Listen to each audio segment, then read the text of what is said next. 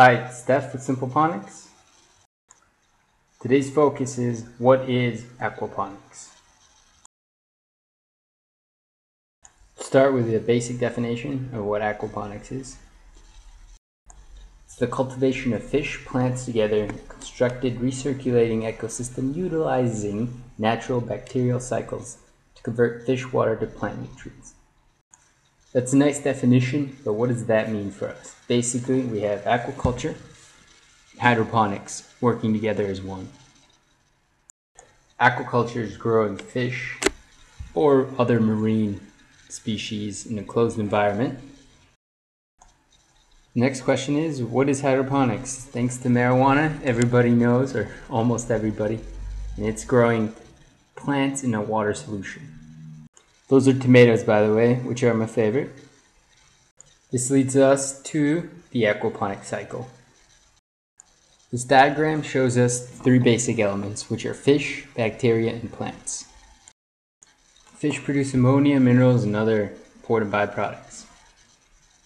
The bacteria purify water and turn this ammonia into nitrates. And the plants take these nitrates and grow more tomatoes, because I love tomatoes. Going back to aquaculture, significant drawbacks. One of them being an aquaculture system, if it's closed, usually needs an expensive filtration system. If grown in a tank, usually 10% of the water has to be exchanged daily. That makes it very expensive as well as not sustainable. To get higher results, a lot of fish farms nowadays use hormones and antibiotics to increase their yield. That's just nasty. Hydroponics is pretty cool, but it also has some drawbacks. Fertilizer water is expensive and has to be constantly monitored. After some time, nutrient levels become toxic and have to be dumped out. This is where aquaponics kicks some butt. Aquaponics systems experience faster growth than hydroponics. They balance, and because they don't need expensive filtration, you can have a low running pump. The fish poop ends up being the fertilizer, so you don't have to buy expensive solution. And feeding the fish is a lot cheaper than the fertilizer solution.